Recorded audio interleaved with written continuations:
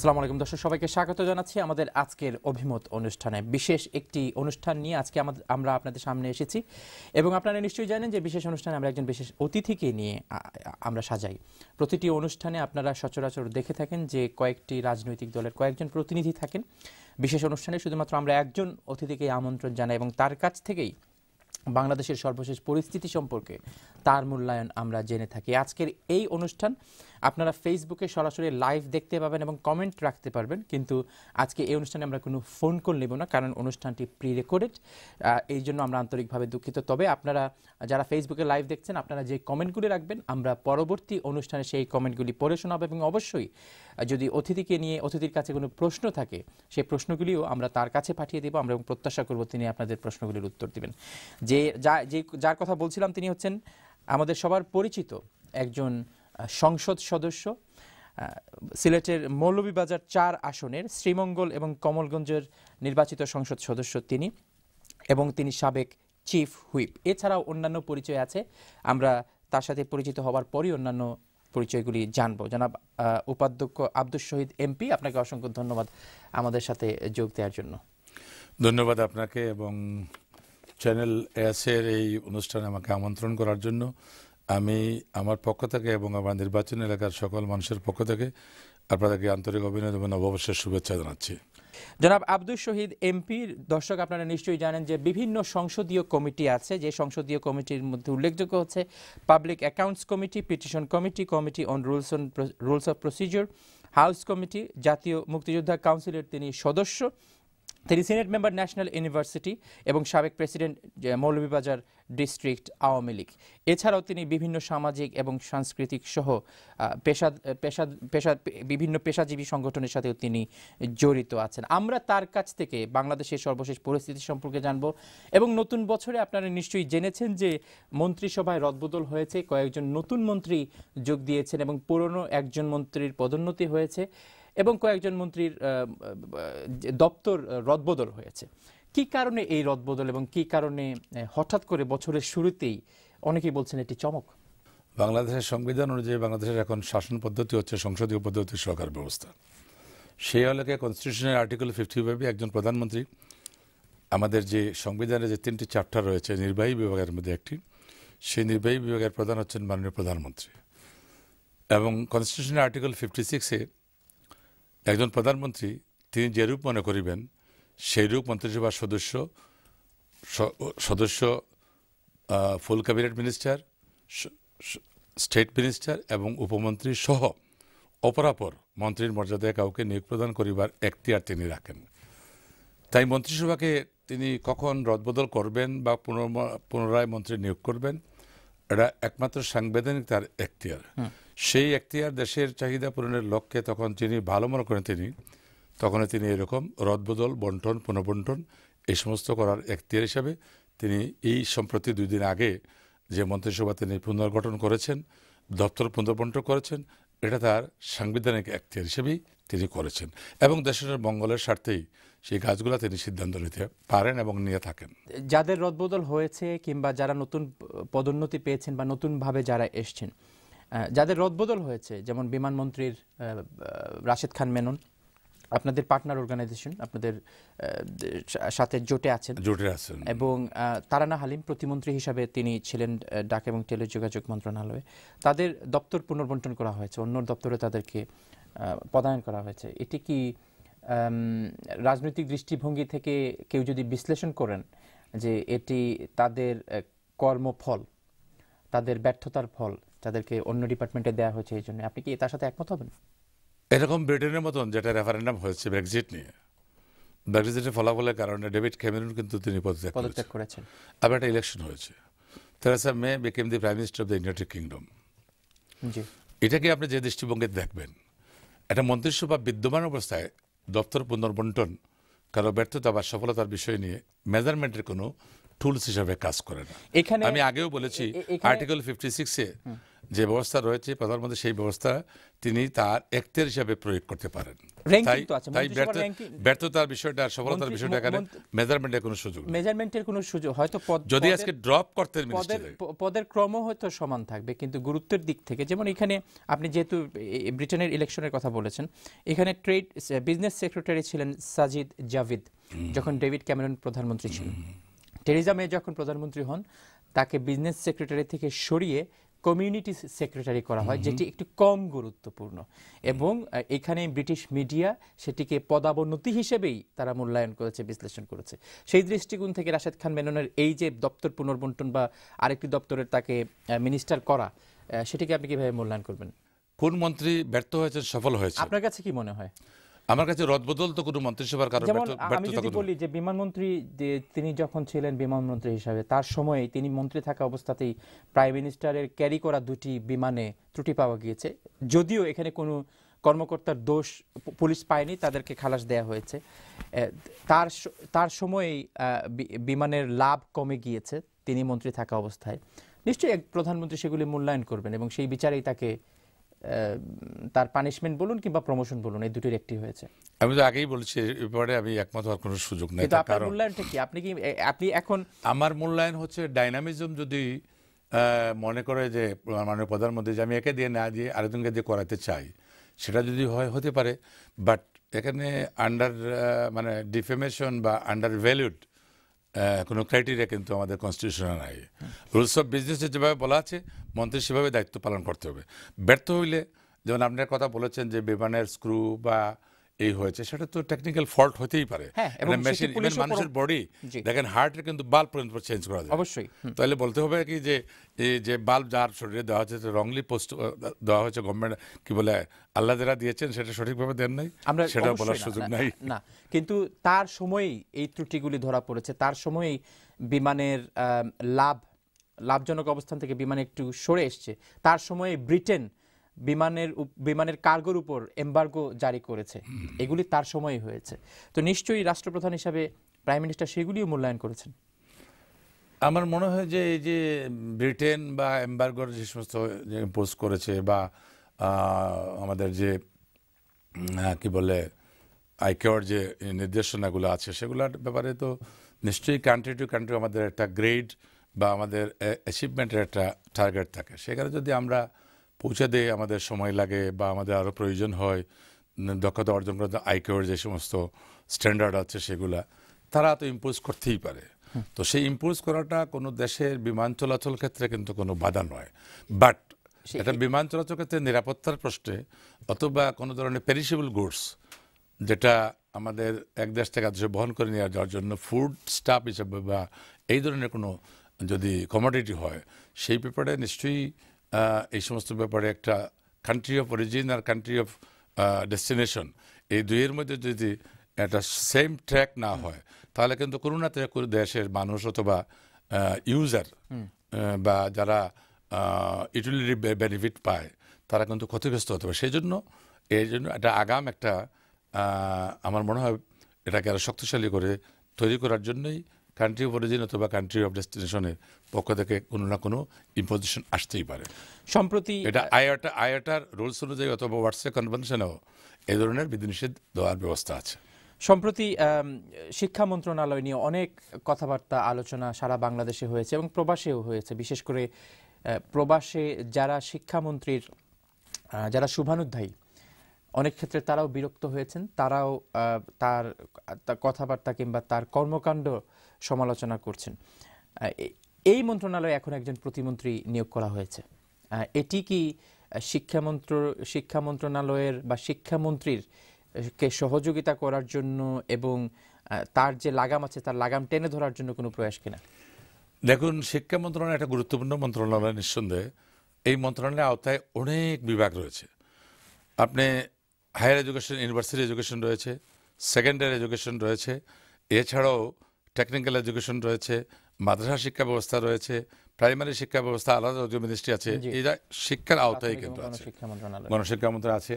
সেই জন্য আমি মনে করি একজন প্রতিমন্ত্রী একটা মন্ত্রণালয়ে দেওয়ার প্রয়োজন। মাননীয় প্রধানমন্ত্রী এই মুহূর্তে তার উপর যে লোড আছে সেটা যদি কমিয়ে আনার জন্য লক্ষ্যে তিনি করে থাকেন নিশ্চয়ই যথার্থভাবে করেছেন, অথবা এটা মন্ত্রণালয়কে শেয়ারিং করার জন্য একজন কলিগ যদি সাবঅর্ডিনেটও না হলেও কলিগ হিসাবে কাউকে যে নিয়োগ দেওয়া হয়, আমার মনে হয় এটা কোনো ধরনের কারো ব্যর্থতার বিষয় নয়। দ্বিতীয়ত হচ্ছে একজন মন্ত্রী, তিনি তো এমপি, তার তো অবশ্যই পক্ষে বিপক্ষে সমালোচনা করা বা তার ব্যক্তিগত অভিমত নিয়ে কেউ কথা বলতেই পারে, এবং তার ব্যক্তিগত অভিমতটাই যে তার সরকারের অভিমত, এটাও কিন্তু বাস্তবতা কোনো বিষয় নয়।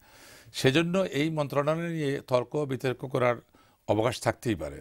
আমরা কিন্তু শিক্ষানীতি 2010 যখন প্রণয়ন করে হয়তো সংসদে এটাকে কিন্তু অ্যাডাপ্টেড করা হয়, এবং সেখানে কিন্তু আমরা আইটি সেক্টরের মাধ্যমে, আমাদের যে তথ্য প্রযুক্তি মন্ত্রণালয়ের মাধ্যমে, আমরা ইন্টারনেটের মাধ্যমে এই শিক্ষা কমিশন রিপোর্ট তৈরি করার জন্য যে ধরনের মানুষের পরামর্শ প্রয়োজন সেটা কিন্তু ওয়েবসাইটের মাধ্যমে নেওয়া হয়েছে, যে কারণে এইবারকার শিক্ষা নীতি প্রণয়নের পরে বিরোধী দল পর্যন্ত একটি শব্দ করে নাই, এবং সবাই এটাকে সাধুবাদ জানিয়েছেন।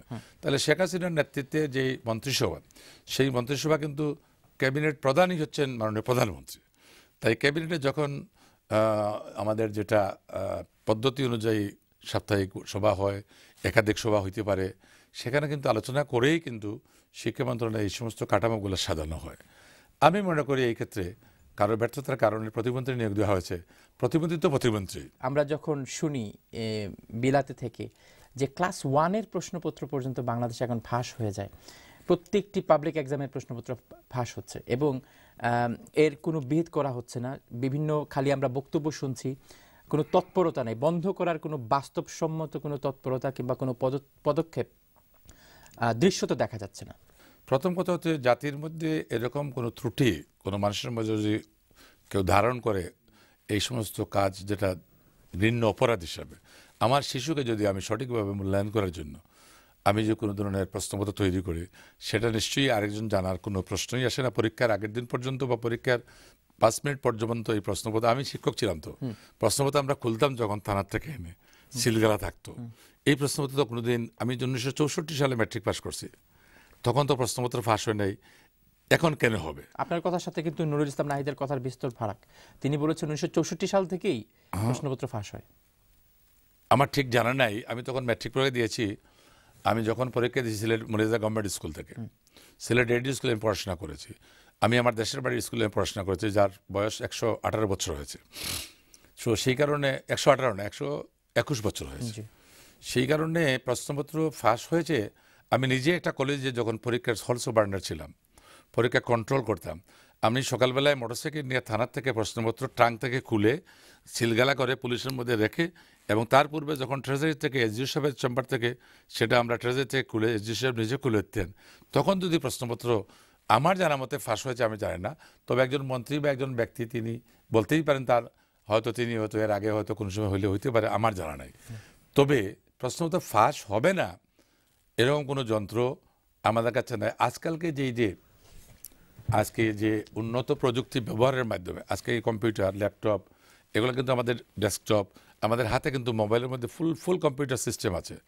তো সেই কারণে আমি যদি একটা জিনিস প্রিন্ট আউট দিয়ে, এটা সফটওয়্যার থেকে বাইর করে, আমি প্রোগ্রাম থেকে বাইরে ইনপুট দিয়ে আমি যে বাইর করে সেটাকে আরেকজনের হাতে দেওয়ার সময় যদি কেউ ওটাকে আবার রিপ্রিন্ট করে কোথাও রেখে দেয়, অথবা যে মোবাইল ফোন নিয়ে যে কোনো ছেলে বা কোনো মেয়ে অথবা কোনো টিচার কোনো পরীক্ষার হলে প্রবেশ করে সেখান থেকে প্রশ্নপত্র মোবাইল ফোন দিয়ে ছবি তুলে যে কাউকে কি এখন বলে ফেসবুক যদি পাঠিয়ে দেয়, এটা রোধ করার ক্ষমতা সরকার, পুলিশ অথবা কোনো কিভাবে করে?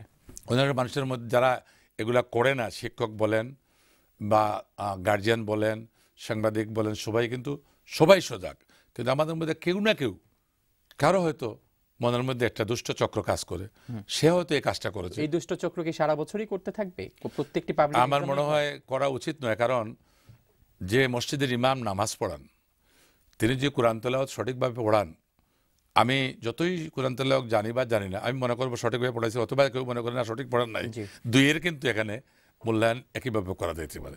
যেহেতু আমরা দুইজনেই কিন্তু জানি না যে কোরআন শরীফের আয়াতটা, জাত্তুহুরু শাত্রুল ইমান, এই শব্দটা আমি যদি সঠিকভাবে পড়তে না জানি, বুঝতে না জানি, অর্থ যদি না বুঝি, তাহলে কোন আয়াতের মধ্যে শাত্রুল ইমান আছে, বা সূরা আল বাকারাতে কি বিধান আছে, সূরা ইয়াসিনে কি বিধান আছে, আমি যদি না জানি, ফাবিআইয়ি আলাইহি রাব্বিকা তুকাজ্জিবান, এই শব্দের অর্থ যদি আমি না বুঝি, আমি তো বলতে এটা একটা অন্য 10টা আয়াতের মধ্যে একটা আয়াত, শুদ্ধ না বেশুদ্ধ আমি বলতে পারি। তাই আমি যেটা মনে করি, আপনাদের মূল্যায়ন কি? আমাদের মূল্যায়ন এটা হওয়া তো অবশ্যই উচিত নয়। উচিত নয়, এটা আপনার মতো সারা জাতি একমত, কিন্তু আসলে করছে কারা? দুষ্টচক্র। এই দুষ্টচক্রকে কেন আইডেন্টিফাই করতে পারছি না? করার জন্য তো সকল ধরনের ব্যবস্থা নেই। ইতিমধ্যে আমার মনে হয় কিছু কিছু গ্রেপ্তার হয়েছেন, কিছু জেলেও গিয়েছেন, এবং পরবর্তী পর্যায়ে ডেভিলসের জন্ম তো একদিনে শেষ হয় না, মৃত্যু একদিনে শেষ হয় না। কিন্তু এই ডেভিলসগুলি যদি এই আমলে সবচেয়ে বেশি দেখা যায়, তখন তো এর পুরো ব্যর্থতা আপনাদের উপর পড়বে। আপনি দেখুন, এই গত 1 জানুয়ারি প্রায় 24 কোটি পুস্তক বিতরণ করা হয়েছে, উর্দে বিতরণ করা হয়েছে মাধ্যমিক, বিরাট সফলতা অবশ্যই। আচ্ছা, আর 11 কোটি পুস্তক প্রাইমারি স্কুলে বিতরণ করা হয়েছে। এই পুস্তক বিতরণ ব্যবস্থা যে বছরের প্রথম দিন শেখ হাসিনার সরকার যেটা করতে সক্ষম হয়েছে, সেই ক্ষেত্রে আজকের যে ছাত্র সংখ্যা 3 থেকে 3.5 কোটি ছেলে মেয়েদের মধ্যে যে বই পুস্তক বিতরণ করা হয়, একদিন কিন্তু সেই ছাত্র সংখ্যা ছিল না। এবং প্রত্যেক বছর আমরা ম্যাট্রিক পরীক্ষা হিসাব করলে দেখা যায় যে 8 থেকে 12 লক্ষ ছাত্রছাত্রী পরীক্ষা দিচ্ছে, প্রাইমারি শিক্ষায় 14 লক্ষ 12 লক্ষ দিচ্ছে। এই যে হিসাবগুলা আজকে যে বেরিয়ে যাচ্ছে, বৃদ্ধি পাচ্ছে মানুষেরা বা ক্রমশ, সেই বৃদ্ধিটাও কিন্তু এটা it's a big load upon the particular section of the government or the Republic. এগুলি এক্সকিউজ আপনার কাছে কি মনে হচ্ছে না যে এই যে আমাদের উপর অনেক লোড, সেই লোডের কারণে কিছু কিছু প্রশ্ন ফাঁস হয়ে যাচ্ছে, এগুলি হচ্ছে এক্সকিউজ এবং শুধুমাত্র সফলভাবে কাজ না করার অজুহাত?